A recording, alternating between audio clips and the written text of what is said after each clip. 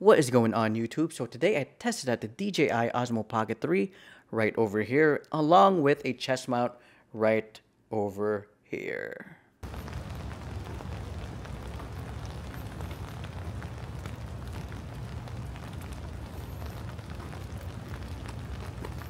And the reason why I got a chest mount is because I want to start using it for my walking videos in New York City.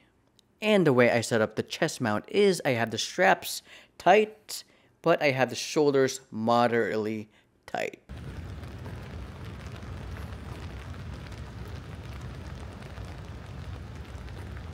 So I tried all different type of setups with the chest mount. I have everything tight, and this tight, and I have everything loose. I had this loose and this loose, but I found it that I had the best looking footage. Well, for me, I had this tight, but this kind of tight, but also moderately kind of loose.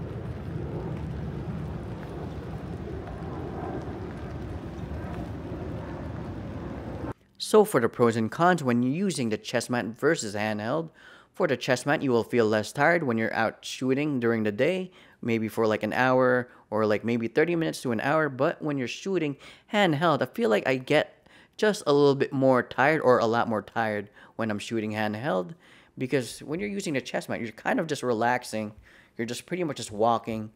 But when you're handheld, you're kind of like pointing the camera, and I'm trying to be, more stable with it.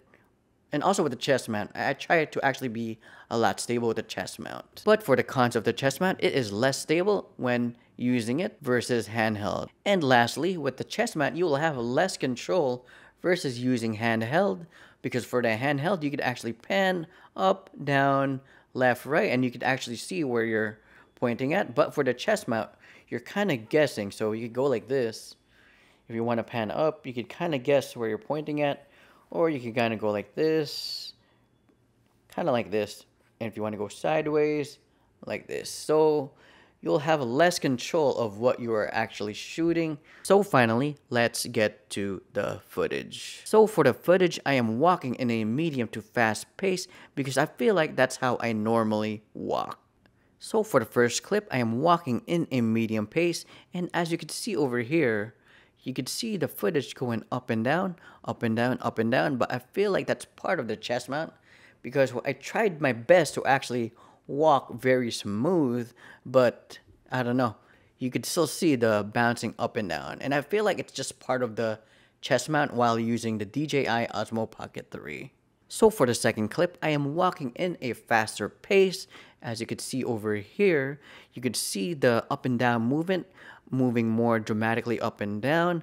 But yeah, I think that is definitely part of the chest mount, because I think that's the nature of the chest mount actually with the DJI Osmo Pocket 3. But for me, whether I'm walking in a medium to fast pace, I actually like the footage coming out of the camera when using the chest mount.